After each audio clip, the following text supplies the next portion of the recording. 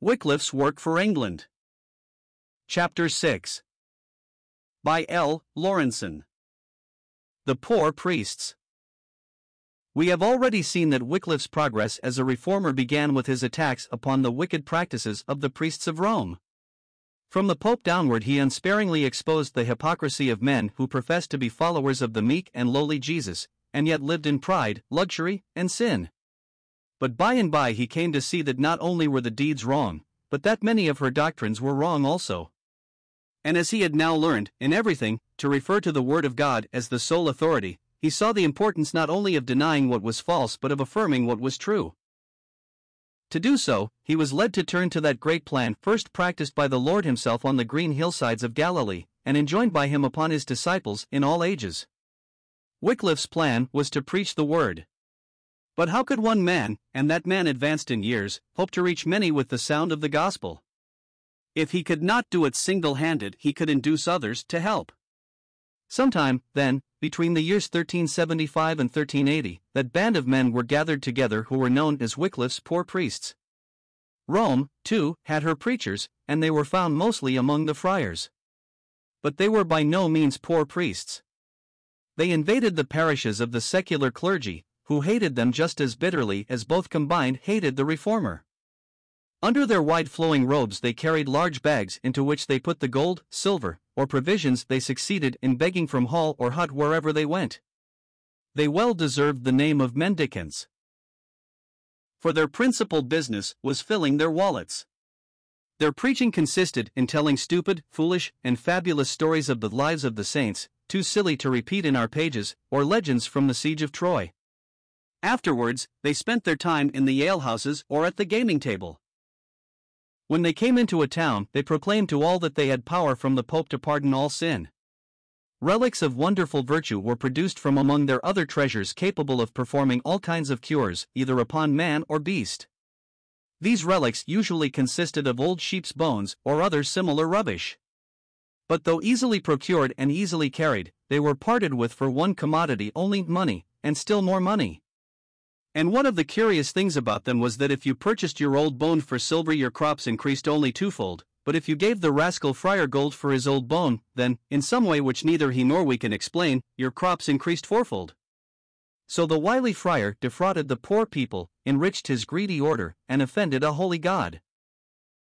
In all this we see but a baptized paganism, much worse than even that of heathen Rome. In the good old days of Rome, the priest believed what he preached. Here we find men who knew that they were deceiving the simple people, yet deliberately continuing to do so in order that they themselves might amass wealth by robbing the poor. Wycliffe's poor priests seem to have been friends like-minded with himself who had gathered round him while he was at Oxford.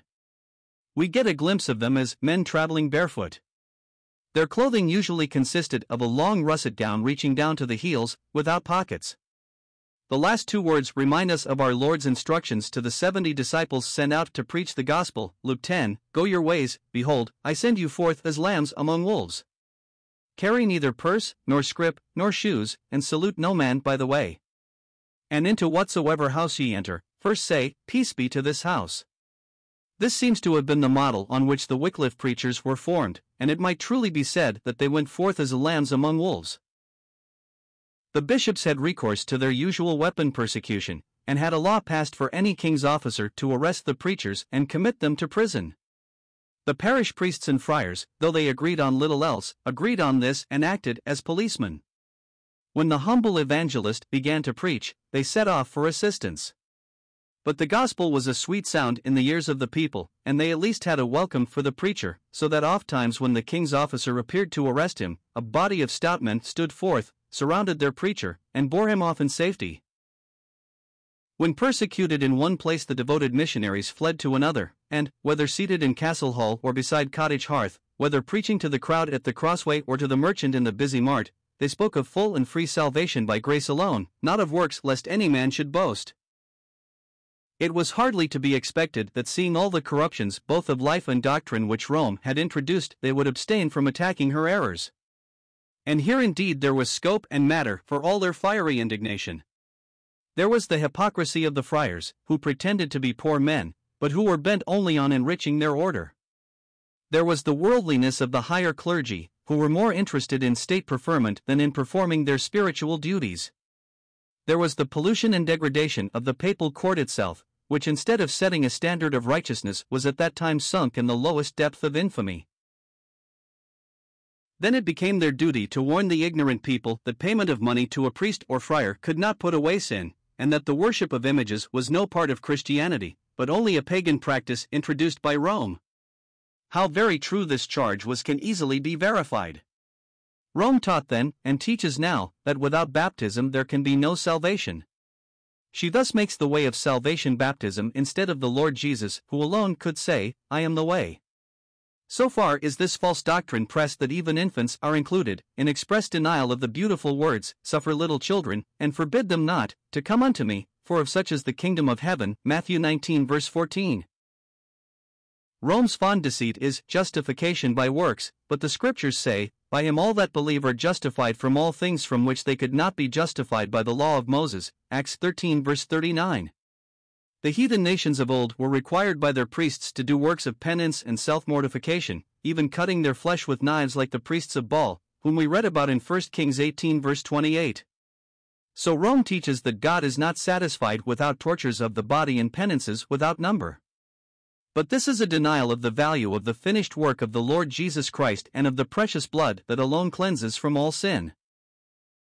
Again, we read that just as there is one God, so there is one mediator between God and men, the man Christ Jesus, 1 Timothy 2 verse 5, but Rome puts the Virgin Mary in a higher place than the Lord himself. A well-known Romanist tells his readers that the sinner who ventures to come directly to Christ may come with dread and apprehension of his wrath, but that if he comes through Mary, the wrath of her Son will be at once appeased. In the days of Jeremiah 44 verse 19, the paganism of the heathen nations had invaded Judea, and women were seen offering cakes to the Queen of Heaven. The same scripture gives us the origin of Rome's blasphemous Massachusetts. The cakes that were offered to the Queen of Heaven were small, round, thin wafers, the pattern of which we have with us today in Rome's wafer god. The doctrine of purgatory and prayers for the dead comes from the same heathen source. Neither the one nor the other is found in the Bible, but both go hand in hand with Rome, for they are two of her best money-making devices. For no prayers are of any value except the priest's prayers, but no pay no prayer, so that unless the priest be well paid, purgatory holds the victim. It is difficult to write calmly about this atrocious system of deliberately making merchandise of the tenderest feelings of the human heart sorrowing over departed loved ones. Priests of paganism in Egypt or in Greece, priests of the Jews, or priests of papal Rome have all alike been adepts at devouring widows' houses. Again, the idol worship of Rome might well arouse the indignation of men who had learned the truth of Scripture for themselves. A Romish procession, bearing a figure either of the Virgin Mary or some other saint, might well remind us of what Isaiah says: "They lavish gold out of the bag, and weigh silver in the balance, and hire a goldsmith, and he mocketh at a god, they fall down, yea, they worship. They bear him upon the shoulder, they carry him, and set him in his place, and he standeth, from his place he shall not remove."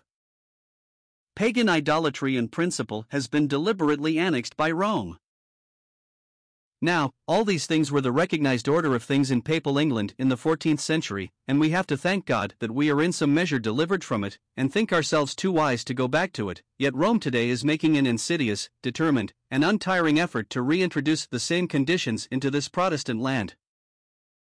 Alas for men's poor man-made religion in contrast to the glorious gospel of the blessed God concerning His Son, our Lord Jesus Christ. His finished work on Calvary settles every question of sin, both to the glory of God and the blessing of men, and He is today the only Savior of sinners. From the glory He is saying today, "Come unto me and I will give you rest."